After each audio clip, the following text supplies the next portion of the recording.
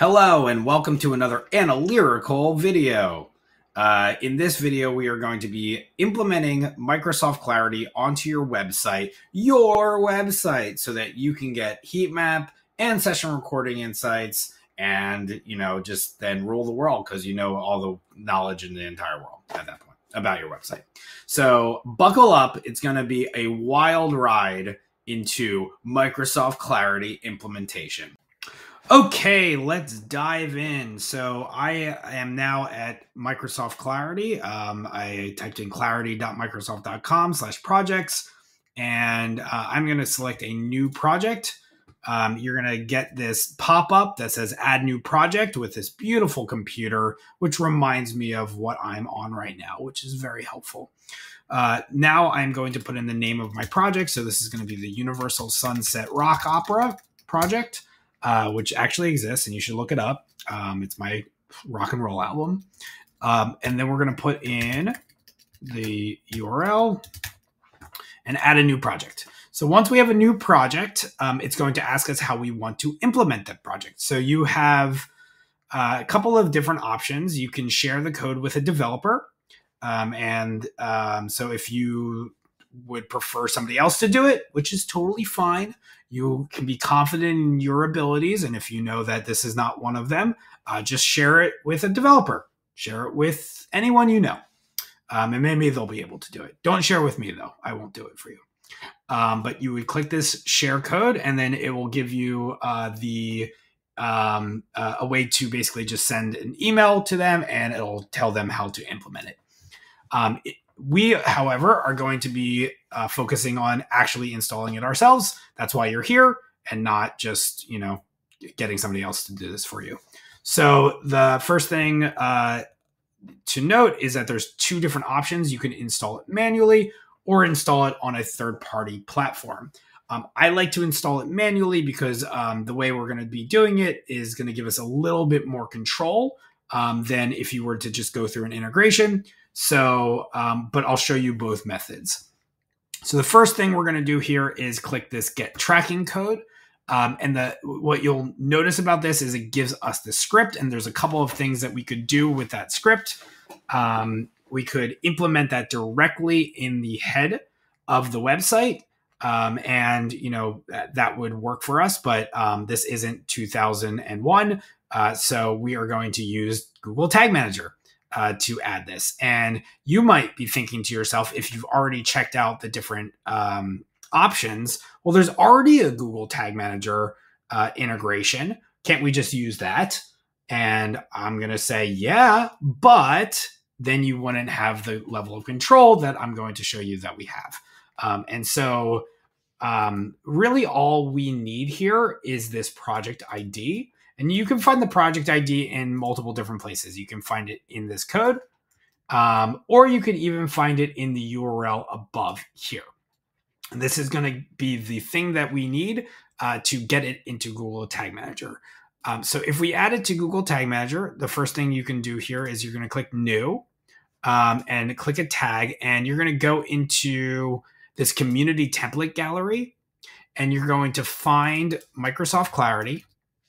And there's the Microsoft Clarity official template, which is actually by Microsoft. And then there's the Microsoft Clarity template by Luritic. And they're slightly different right now. The one that is the official one is fine, and it will get you up and running, and you'll have access to heat maps and session recordings. But the Clarity Luritic one gives us a little bit more features, which I'll go into in a different video, but I like to use this one. So you're going to add this to your community templates, and you would click add template in here. I have already added it. So I'm just going to click choose template, and it's going to ask me for my Clarity project ID. I'm going to put that in.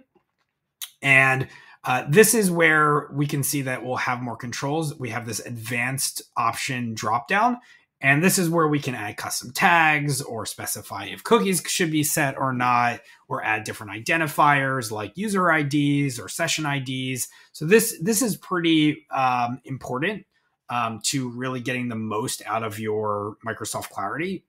So I would highly suggest going with the Luritic tag template for now until Microsoft makes some adjustments to theirs. So I would just add this in Google Tag Manager. I would put in, just label this Microsoft Clarity. And click all pages so that it's on everything. Save it. Click submit. And then, label this Microsoft Clarity and then publish. And once we do that, it would go live. And Clarity would be up and running on your website at that point, as long as Google Tag Manager is on your website. If Google Tag Manager is not on your website, then you have bigger problems. So don't come running to me. For now, I'm going to delete this. And we're going to do the other way as well. So if we decide that we don't want to go through the process of setting things up manually in Google Tag Manager, we can also just click back here and go into View All Platforms. Go into the Google Tag Manager integration, connect with your Google Tag Manager account,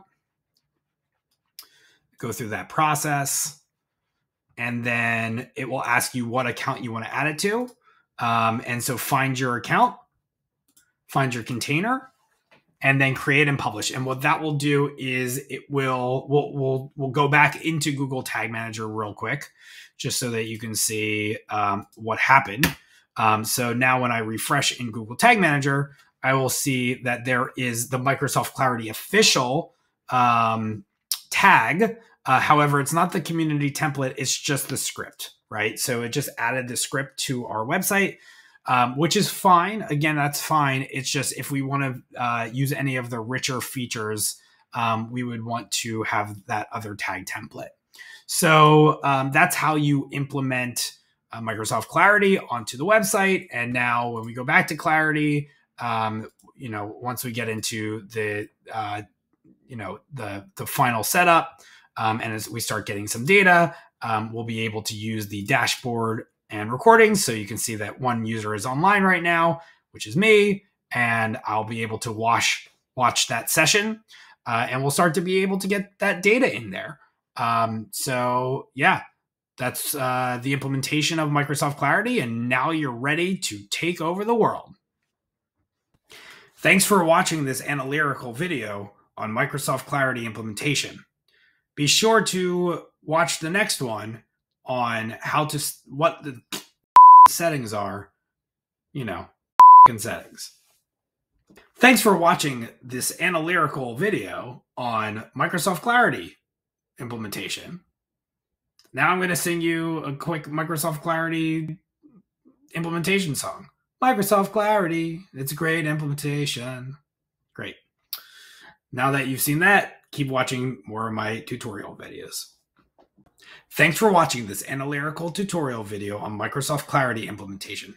Be sure to watch the next one, whatever that may be. Help your careerical at analytical.